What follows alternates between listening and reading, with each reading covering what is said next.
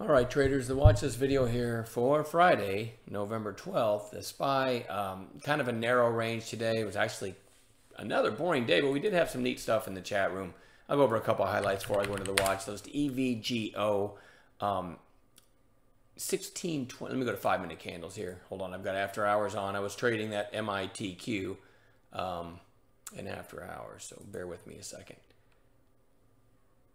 All right, so EVGO, John M.E. in chat put out the idea of red to green. So I'll show you what it looked like.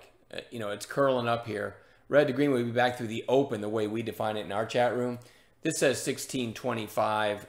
It had a different number on my level too, but it was somewhere around 1625, 1630 with the high of day above 1649 and yesterday's high above that and the day before that high above that. So we had what we call stat catalysts. So John M.E. posted the red to green idea. I also posted just the high of day break through the half idea. Either one worked really well, and it went to 1958 from either the 1626 entry, 1629, somewhere around there, that John gave, or the 1650 entry that I gave. Either way, it was just a really, really nice mover. RIVN, Kevin M. Let's go to 5-minute candles here. Kevin M. just called a red to green on this one. Which would be through the open again, which is through 114.60-ish, somewhere around there, which you can see the trigger right there. And it ended up going all the way to 125. So that was a neat call. AGC 15. This was literally flagging below 15. It hit 15 earlier, tight range. I just gave the 15 break idea with stat catalyst above there too. And it ended up going out at the highs. Pretty strong move there. So there's a few highlights. I'll also mention NUZE. I think I made 800 today just trading this thing on pullbacks. I don't know if I officially put an ID in the room or not. I can't remember. But NUZE, very, very strong today. What else? Oh, RIDE. I mentioned RIDE. Topped out early at 675. If you watched my watch list video last night, you already knew this one was on watch. So I just called it over that 3/4 number, over 675. And my best sell, I think, was maybe 715 or something like that. So it was a neat little trade. I was risking 20 to 30 cents, something like that. So that was a neat little trade. Anyway, they reported after hours, and it looks like right now they're trading at 609. So maybe I can pull that off the list for tomorrow. It's not looking so good in after hours.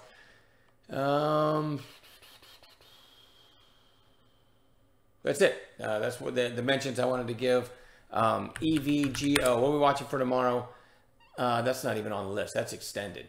I'm sitting here looking at the result. Anyway, EVGO, certainly very strong, but to me, it's just too extended. I do have it on a chart, but I don't want it to be on the list. Let's start. You know what? I'm going to start with RIDE, but now I don't know that it belongs on the list because it's trading at $6.12.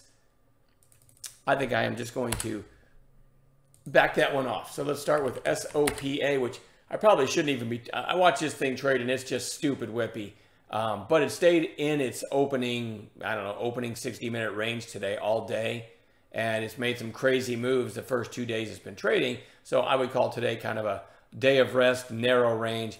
I don't know. I'm going to caution you on it. It's stupid whippy and stupid spready, but it's made some monster moves. So I'm going to keep it on a chart, but I really doubt that I'll trade it. NUZE ended up closing about the middle of its range, maybe above the middle of its range today, but massive volume. Their product ending up in Walmart stores, I believe, was the headline. So definitely want to keep an eye on that for maybe a red to green or something like that tomorrow. MULN got some nice volume today. It's not really near breakout territory, but the range today was 983 to 1372. That's a huge move before closing out at 1260. Right now, it's trading in after hours over 13. So I want to keep an eye on that one.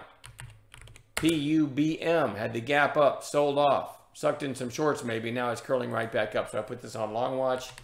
PTRA had the gap up, went down for a couple days, and now curling back up. So I want to watch that one.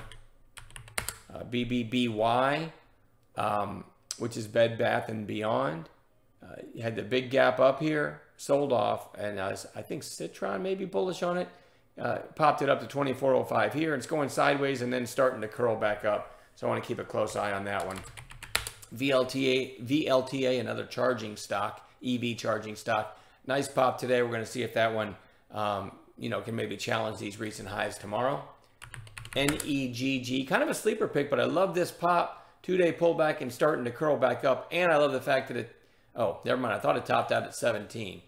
Went through 17.12. So I love this through 17 tomorrow, knowing that 17.12 is another catalyst. And then you look to the left, there's a couple other catalysts above. So I like the looks of this one. ROOT. Nice breakout today on earnings, but closing well off its highs. Still going to keep it on a chart. NKLA had the pop up here. Looked like it was rolling back over and pretty much straight sideways since. So I want to keep an eye on that one.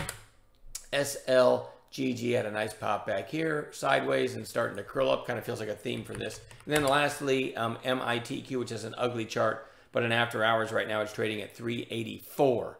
Gapped up on earnings. This high back here was 346. Excuse me. So, and it did break above 4 for a little bit in after hours. So anyway, certainly a gapper to watch. And I'm going to leave it at that. We'll see everybody in the chat room in the morning.